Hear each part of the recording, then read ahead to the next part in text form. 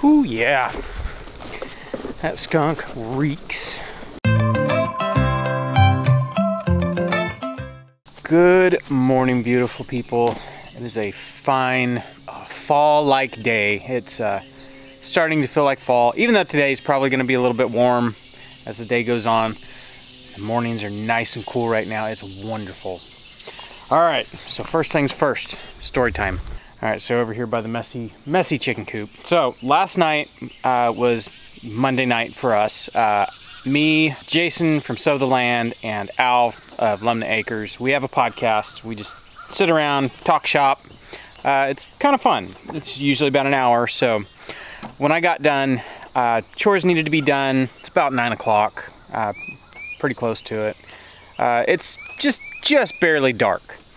Well, I walked out the door, and I don't know if you ever get those weird feelings, but I had this weird feeling. And I said to Meg right before I stepped out the door, I was like, I bet you there's a skunk out here getting the chickens. Well, my thought was go check the meat birds, because they're at the farthest, away from the house corner. And usually this time of year is when the skunks start coming in trying to eat your animals.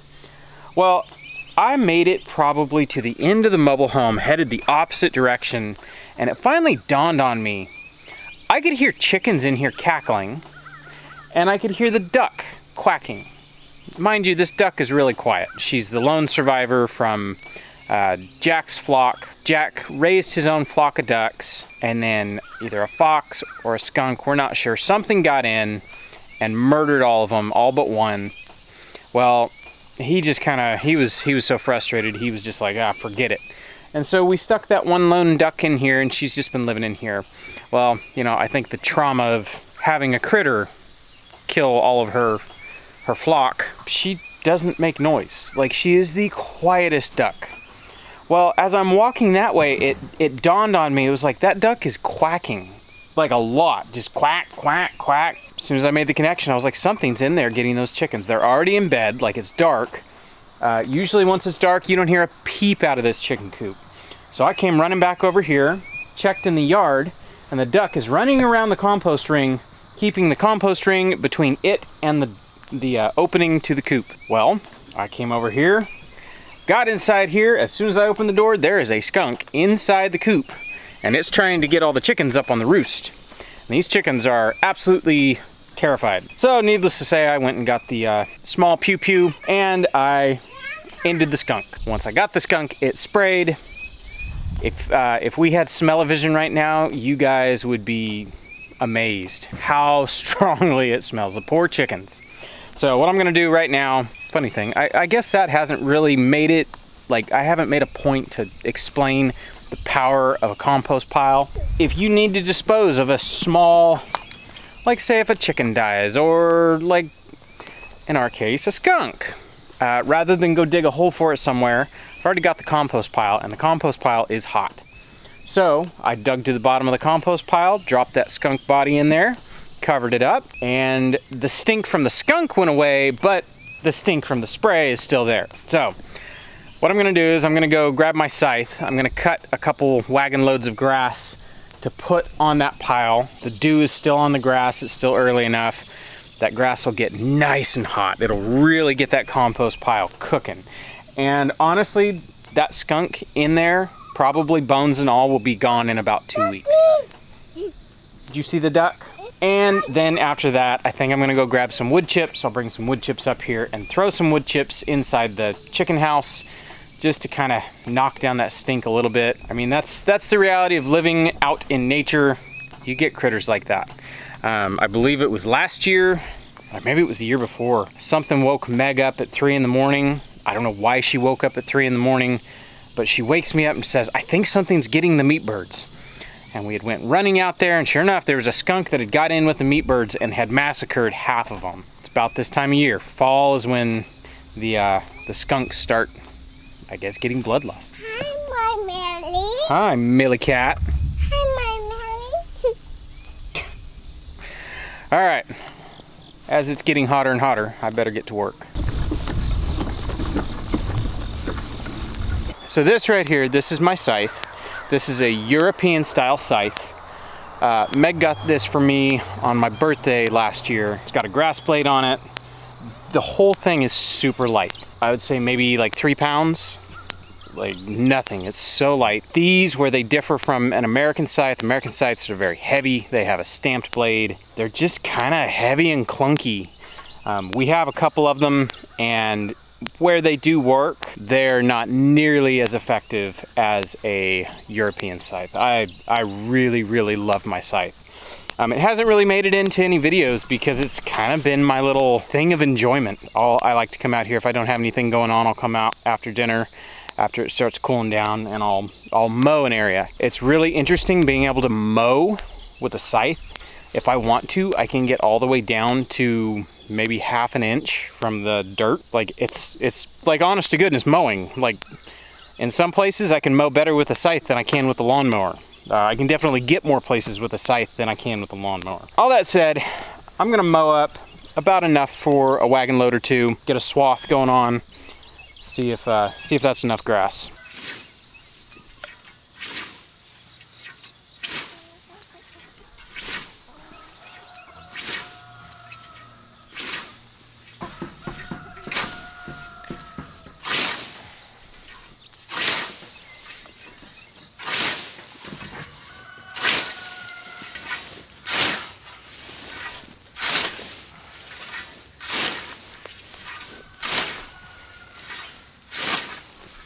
That is some good cardio. And you can see where I mowed. If I mow the next swath, it'll put it into it'll make a windrow right where I just was standing. But yeah, I mowed kind of high. And you can see dirt. So I'd say I mowed it probably, I don't know, like an inch from the dirt. Really, really fun. I wouldn't say I'm an expert or anything, but I have a lot of fun using a scythe. It's actually not as strenuous as you would think. It's just kind of like a cardio. All right, I'm gonna start picking all this up, see if I got a wagon load.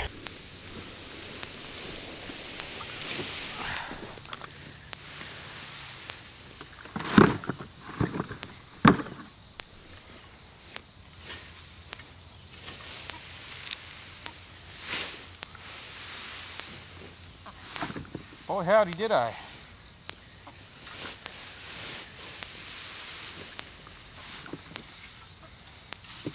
I'm gonna haul this over to the compost ring, see if I need more.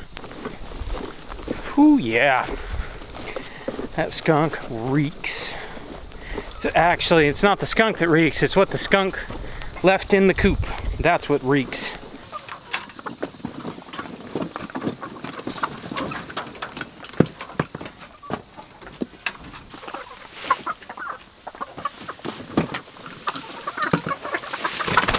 Sorry, chicken. So I know there's gonna be people that are like, hey, you're putting weed seeds in your compost. Yep, I am. This compost pile is gonna get up to about 170. Most of those weed seeds will die off. But there's no way of knowing if I'm gonna kill all the weed seeds or not. So I just accept that fact. And if I have to do some weeding, so be it. Weeding's kind of a fact of life, especially out here where it rains all the time. So it's not that big of a deal. Oh, and we're pretty sure that the skunk, it was a baby skunk, by the way, like it was a small skunk. We're pretty sure it climbed up and over and got in through the top. It could not figure out how to get out of there. I looked all over for a hole, and there's nothing that a skunk could have got in through. So, go figure.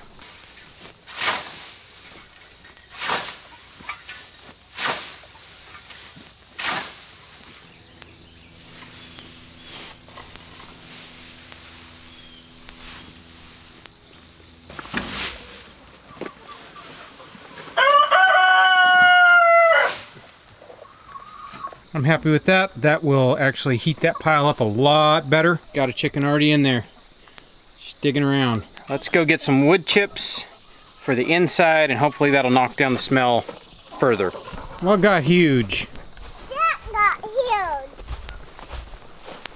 Oh, the cushaws? Whoa, that did get huge. Holy mackerel. That one's big too. Buggy, did you see this one? That one's huge too. This cushaw plant came up voluntarily right here, probably from feeding cushaws to the chickens. Yeah, this one's big. That one is big. We can pick. Wow. Can we pick that one? These are huge. Can we pick that one? They're almost ready. As soon as the plant's done dying, then we'll pick them. Thing I've learned about growing squash and pumpkins, if they think that you're trying to grow them, they won't grow for you. If they think they're growing on their own, they're gonna do the best.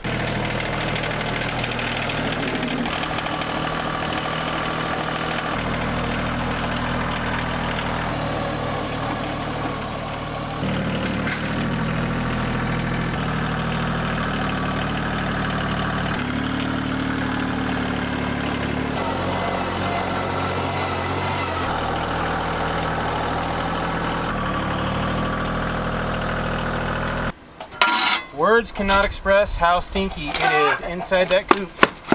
And not from chicken poop. No, it's from Skunky Boy.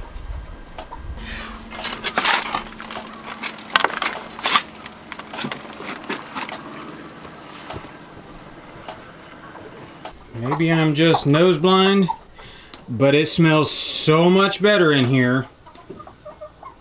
These are all the brave souls that are like, there's bugs in that. We gotta sort through it now. There you go, chickens. Now you have compost to sort through on the outside and wood chips to pick through on the inside. Oh yeah, this smells way better in here. It'll be a couple days. That skunk will be completely consumed by that compost pile. And now the chicken coop has some wood chips in there. Really knocks down the smell a bunch. When I got up this morning, it stunk so bad as soon as I came outside to do chores. It was shocking how bad it stunk out here. It almost smelled worse than it did last night. All right, this looks familiar. More tomatoes. Isn't this what we were doing last, what was that, Thursday? Yeah, I think so, yeah. So this is what we harvested. Over 2 days. Over 2 days. So this was like, weekend, yeah.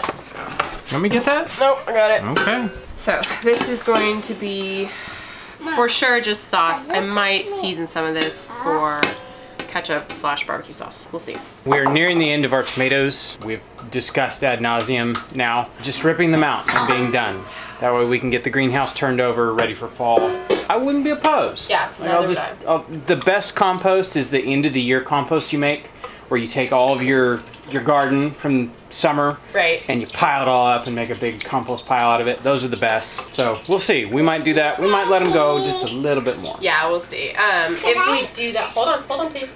If we do that, then what we'll do is I'll take all the rest of the green tomatoes and I'll make like chili verde or something, some kind of green tomato salsa. Yeah. We have to do some fried green tomatoes just because we haven't done that this year. Yeah. I'm not sure I have any tomatoes big enough to do that. Yeah, that's the hard thing. We haven't done real good with the like big tomatoes. Mm-hmm. They're pretty much done. Yeah, like the only thing really growing is all the cherry size. Right. We did great for getting the tomatoes like ripe. Yeah. Doing all the Amish paste, they did great. The Cherokee purple, those did great, but they just kind of dropped off. Yep, they're not really producing anymore. If we don't get any, we don't get any. That's fine. And smashing. We are smashing. So if you see people looking pitiful. Apparently, we picked up a cold last week and it's working its way through the house. Yeah. It's just a cold, kind of stuffy and sore throat. So far, you and me don't seem to have it, but... Yeah, everybody came down with it. Tyler came down with it first, and then 2 of the others have come down with it. They woke up this morning feeling poorly, so... Yeah, here we are. I guess we're starting this early this season. Yeah. I want to stand right there. No, you can't stand right there. That would be... You put the whole thing in. There you go. Want one? No, thanks. Don't Sick of tomatoes. I ate a tomato sandwich every day for like 3 or 4 weeks. You did. It was delicious, but I don't really want any more tomatoes right now. So something that we failed to mention last time that we do with these skins, and I saw a lot of comments. Yeah. Must be people that are newer that haven't seen. So after we run these skins and seeds through the mill again several times and get all the juice out of them, then we dehydrate them and we grind them into powder and use them as seasoning. It's like instant flavor. Yeah, it's so good.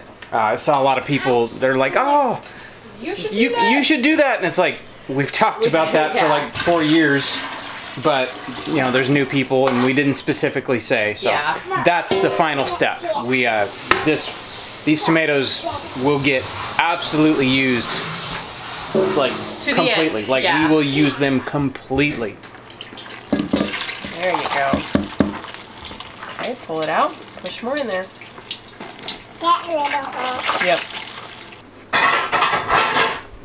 It's a little bit faster. This part is a little bit faster on the stove. So you just reduce this by what, like a third? Yeah. Quarter? Half. Half, depending okay. on how much pulp there is. And just until it's thick. And then I'll can it. I might season it, we'll see. I kind of want barbecue sauce. Alright. Breaking out the dehydrator Yep. so we can deal with this stuff. Yep. So, I just make a thin layer. Oh, tomato sauce. Hold on. I don't apologize. Wondered why you stopped all of a sudden. That was awkward feeling. I'm wearing socks. That was a Oh feeling. yeah, you know, like stepping on a puddle of water in socks is one thing, but tomato juice is different. That's a little different. Okay. So, I just kind of spread it out and make a thinnish layer. And then I set like pretty much everything for 24 hours just to make sure it's good and dry. Some, you know, you read charts and it's like, oh, dry peaches for 14 hours and apples for 12 hours or whatever. I just go 24 hours. Mainly that way I can just set it and not worry about it until tomorrow. Yep. And then I'll deal with it. Yep.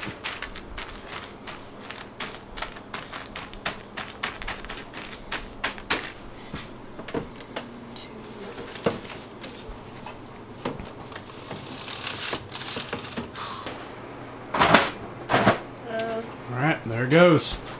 Alright, some time has passed. Yes. Through the miracle of editing. I would say that is probably reduced by like At least almost a third. half. Yeah, probably at least about half. like a solid third, maybe by half. It's good and thick. That looks great. I opted to not season this batch. I'll do the next batch as like barbecue sauce or ketchup.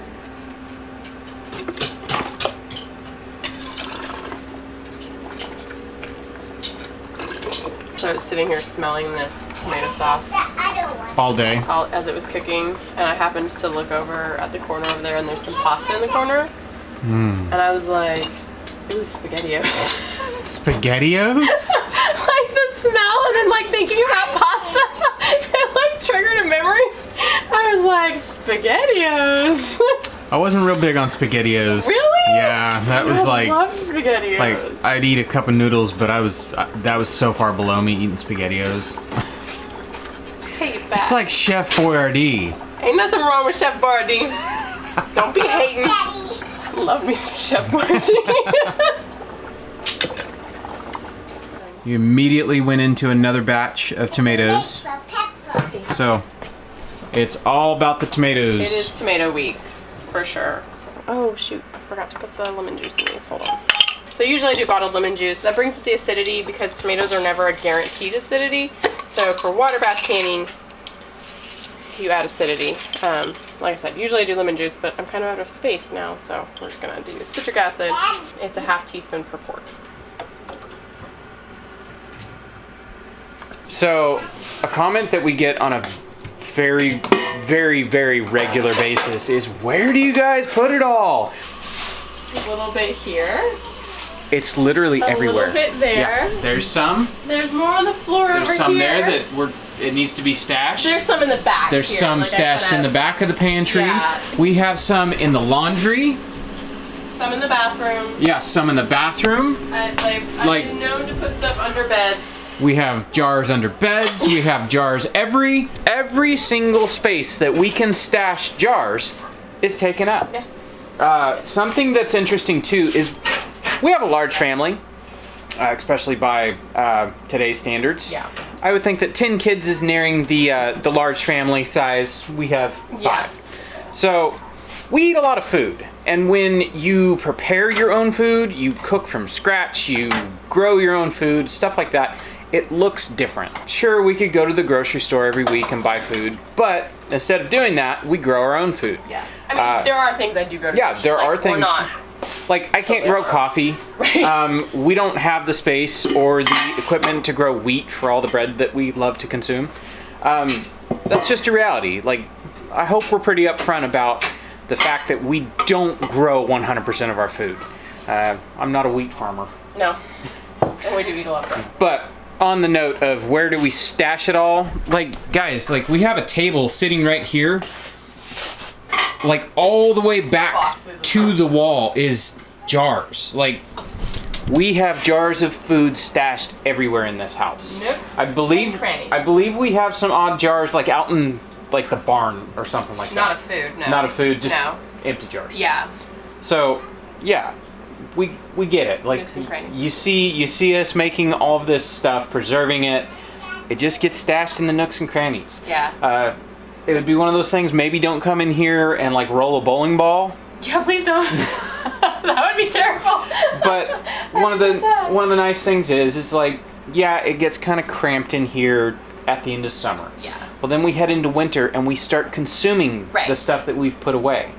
And as we consume it, you'd be surprised how fast you can burn through a lot of your food you've put away. Yeah. You know, this right here, that jar, that's one meal. Right.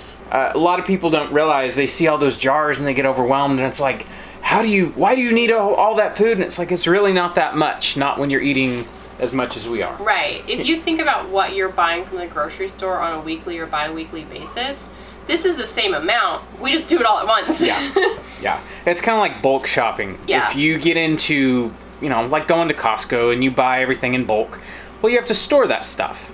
Well, if it's stuff that you're using, you're going to burn through it pretty quickly. And that's just kind of what we do. Yeah. We stock up on the stuff that we grow. Right.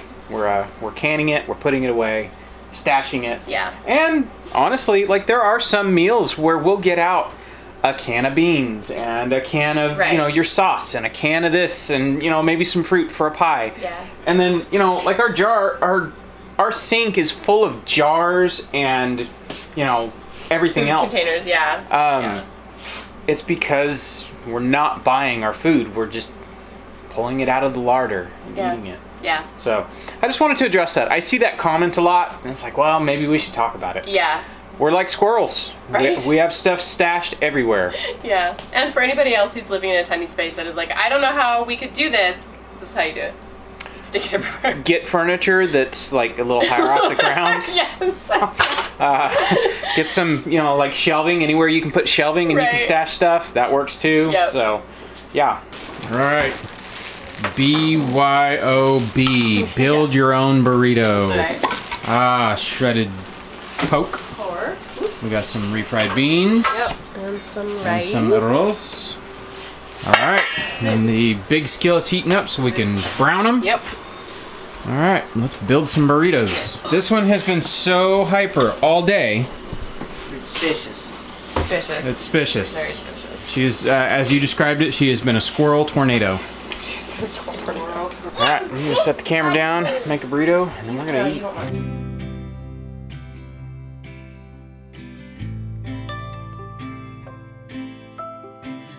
I ate that whole burrito, Me too. and I have regret. Yeah, Do you have regret? I do. That was too much, but it was so good. That was a big burrito. Getting sick. Probably. Yeah, probably. All right, I think that's a good place to wrap it up. Yep. Full. I'm getting Honestly, I could probably sit in my chair and go to sleep right now. Yeah, I think I could too. Bye. Oh, okay. That's it. That's it. Catch you guys on the next one. Bye.